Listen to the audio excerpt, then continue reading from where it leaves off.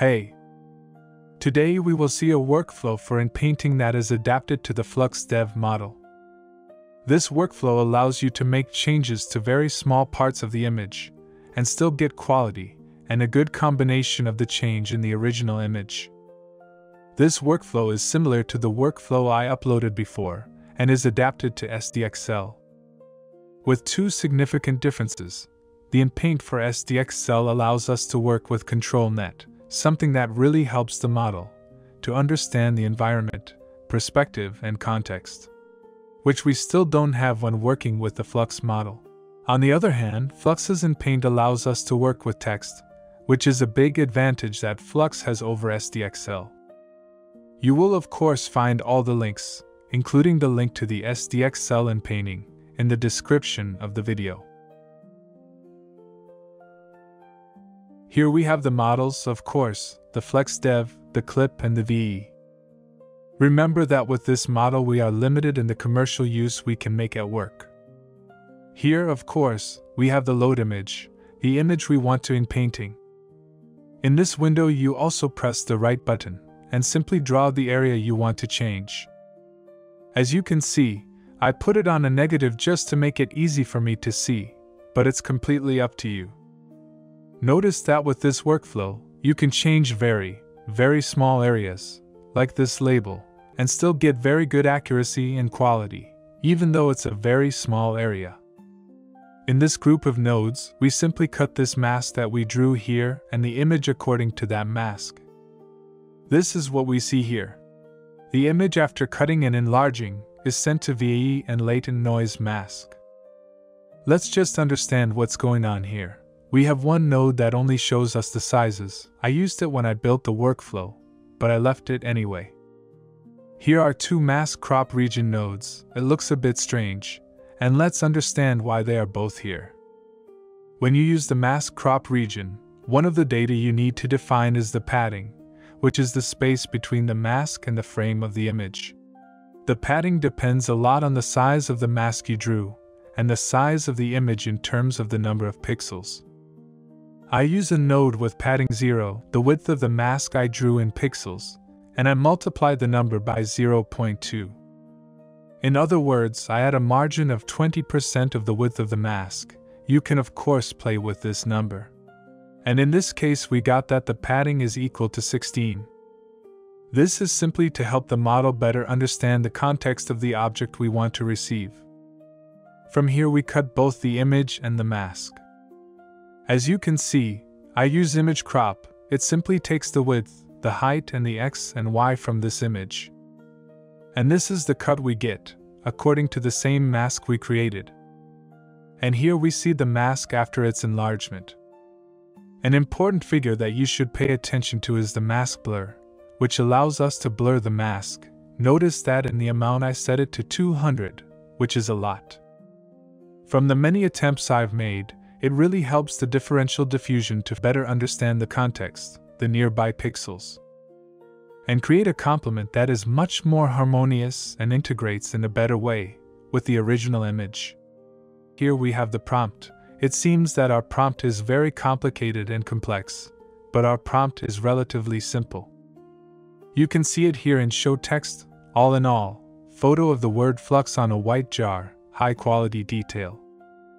If we look for a moment, here we have the basis of the prompt, photo of XXX, YYY, high quality, and if we enlarge it we will see that it has a continuation.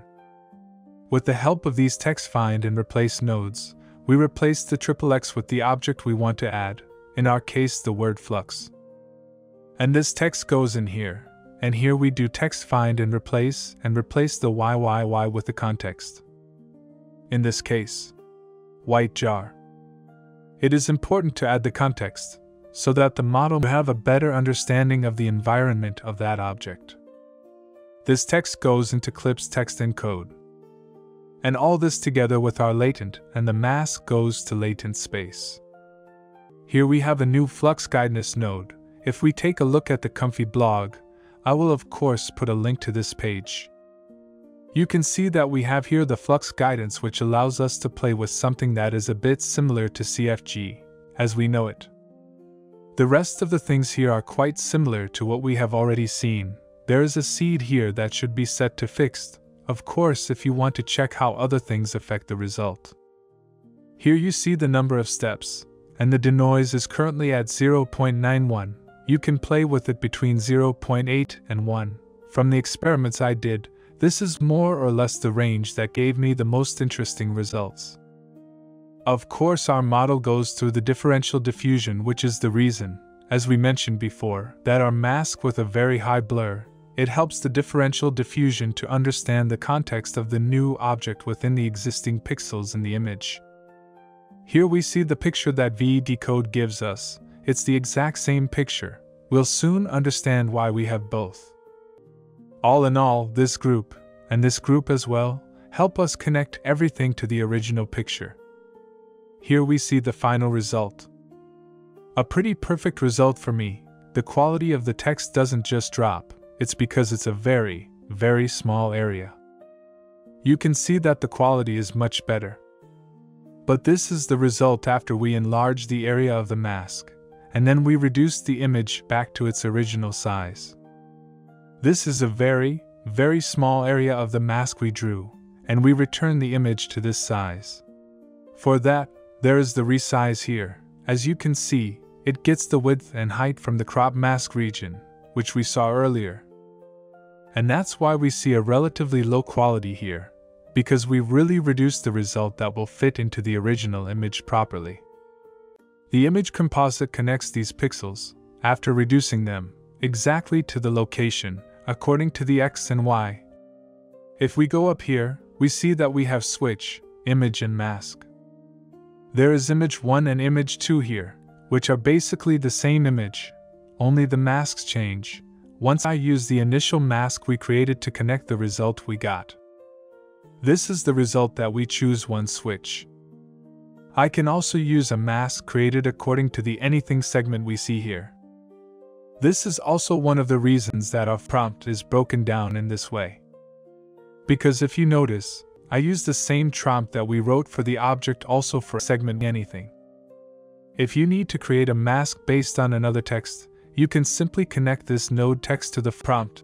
Just be careful not to leave it empty, because it will give you an error message.